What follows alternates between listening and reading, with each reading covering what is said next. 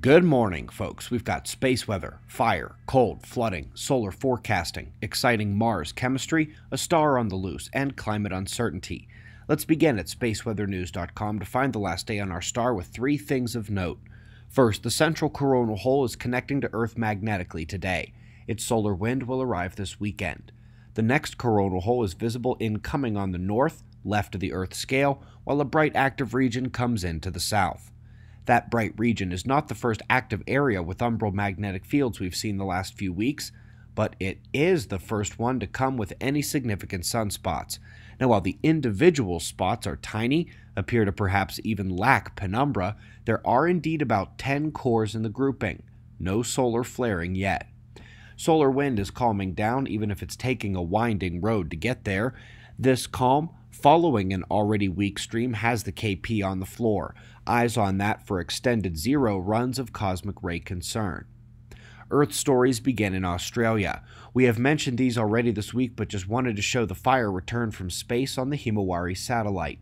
That is way too much of the eastern region ablaze at this time. The screenshot of the top search results from a look at record cold really say everything that needs to be said. Hundreds of records shattered, early snow sneaking deep into the south, and tragedy coming with it. Folks, Venice is used to water, but not this much water. Even for their high water season, this is excessive, nearing their record levels. We all watched this system in the forecast the last few days.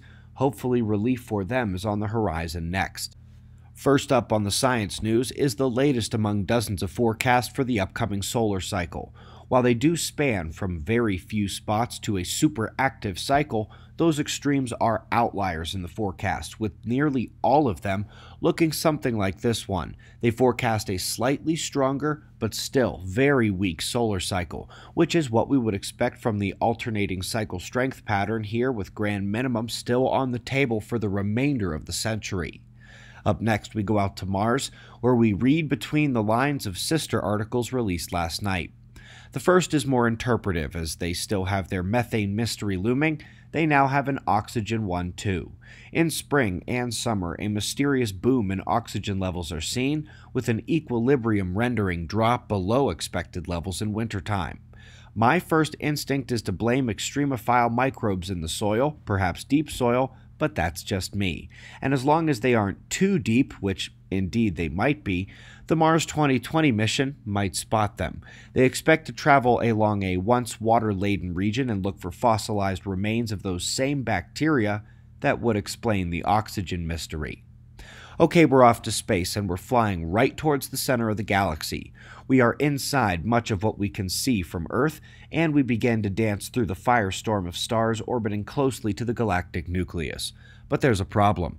We're a binary system, and the acceleration and dynamical interaction with the galactic nucleus means this town ain't big enough for the both of us. And this is how you end up with the most buffoonish advanced species in the cosmos, staring up into space and realizing, hey, there's a star up there going so fast it's going to escape the Milky Way, and it's never coming back.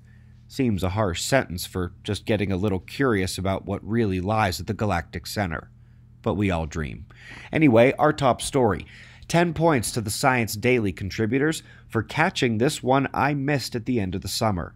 Indeed, we hear a familiar note of model uncertainty in the climate realm, and that creates an unseen error range for the climate predictions looking into the future. This is the same issue as was recognized over 20 years ago by NASA scientists. We are less than halfway in the advancements they said were needed to bring minimally reliable climate forecasts. We want very reliable climate forecasts, and in reality, NASA likely underestimated that road to hoe by at least half. To see this bit from NASA in its place among other recent deviations from the climate conversations, check out the Top 5 Climate Shockers video, showing NASA, the UN, Harvard, Yale, and Princeton all playing their part in re-steering this titanic ship known as climate change, even if the mainstream news media hasn't picked up on it yet. Folks, we greatly appreciate your support. We've got wind map forecasts and shots of our star to close. We'll do this all again tomorrow, right here, but right now it's 5 a.m. in the new Valley of the Sun. Eyes open, no fear. Be safe, everyone.